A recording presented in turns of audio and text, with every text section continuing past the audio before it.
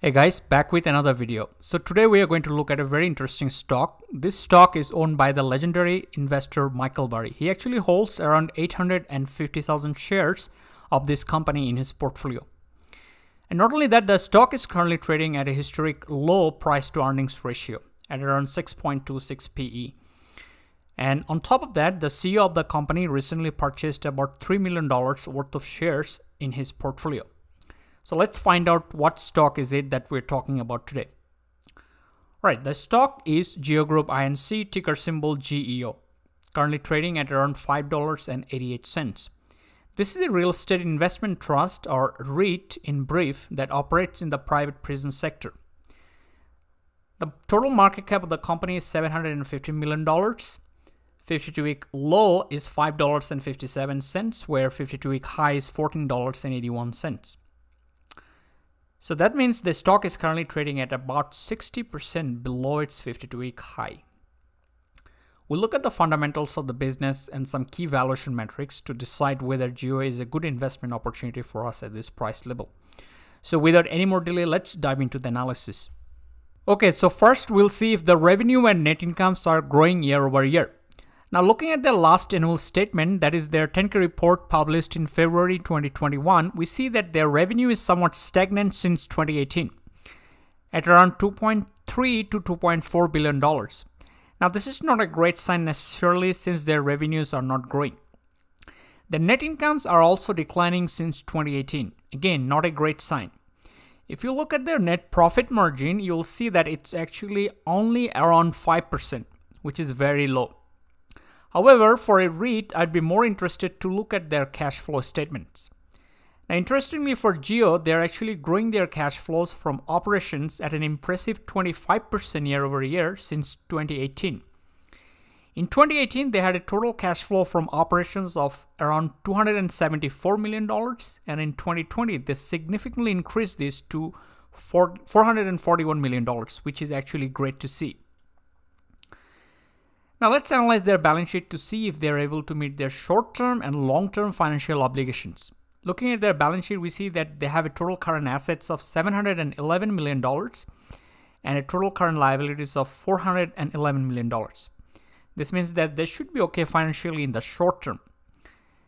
Now their long-term debt is around $2.5 billion, which is a little bit concerning for me. However, their total assets of $4.4 billion, which gives me some hope in that regard. I wouldn't worry about their financial situation in the short term, but definitely will keep an eye in their long term. Okay, now let's analyze their revenue segmentation to see their revenue sources and how diversified their revenue streams are.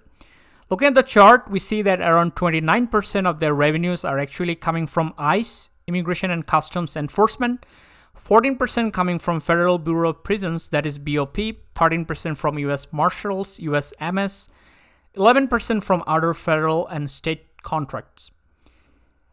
Then 23% coming from GeoCare, 9% international, and 1% from other sources. So you can see around 70% of their total revenue are actually coming from federal and state contracts.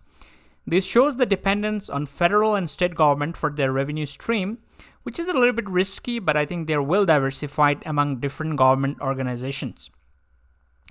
But just to give you guys a sense of the risk, a recent executive order signed by President Biden in January 26, 2021 will be costing GEO approximately $145 million in terms of lost revenue.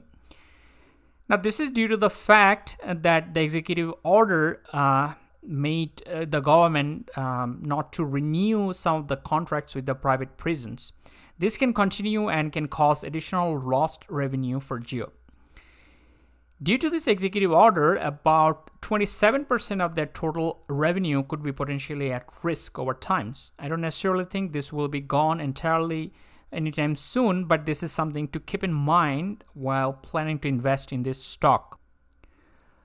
Okay, let's now analyze some of the key valuation metrics. Looking at the P/E ratio from 2008 to 2020, we see that GEO is currently trading at around the lowest P/E ratio since 2008. The current P/E ratio is 6.26, which is very cheap. If you look at the forward P/E ratio, that's also very cheap at 6.61. So this shows an attractive valuation at the current price level. Now comparing GEO with its only competitor, that is Core Civic, we see that both the stocks are actually very undervalued.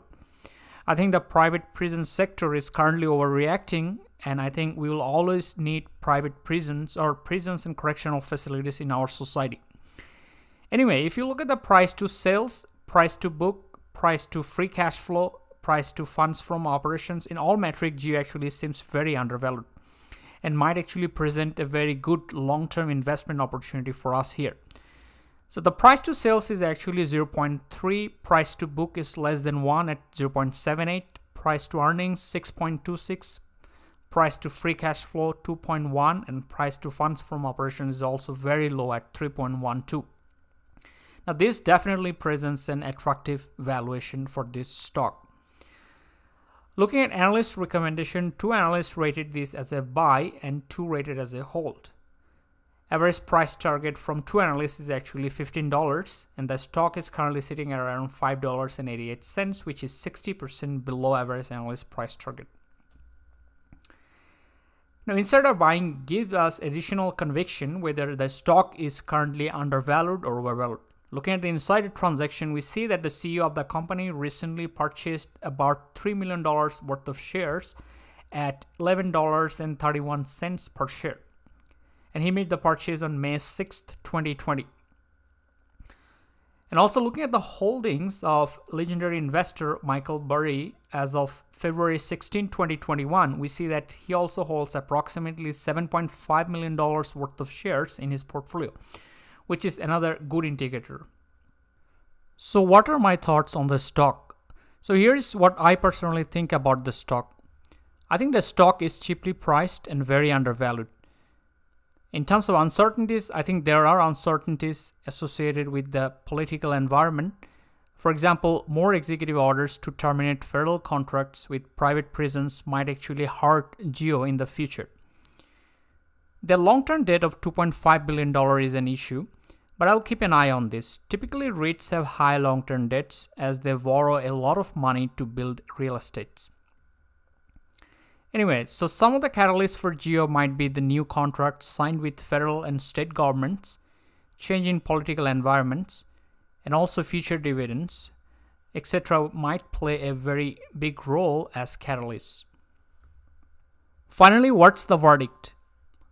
Alright, so based on the current valuations, I think GEO is a buy under $6 per share. This is a long-term play and I hold a small position of this stock in my portfolio. Please note that this is not a financial advice. You need to do your own due diligence to buy in this stock or in any other stock. This is just my personal opinion on GEO stock for entertainment purpose only. If you guys enjoyed the video, please consider subscribing to the channel and let me know in the comment section if you're invested in this stock. And also if you'd like to see more updates on GEO in the future.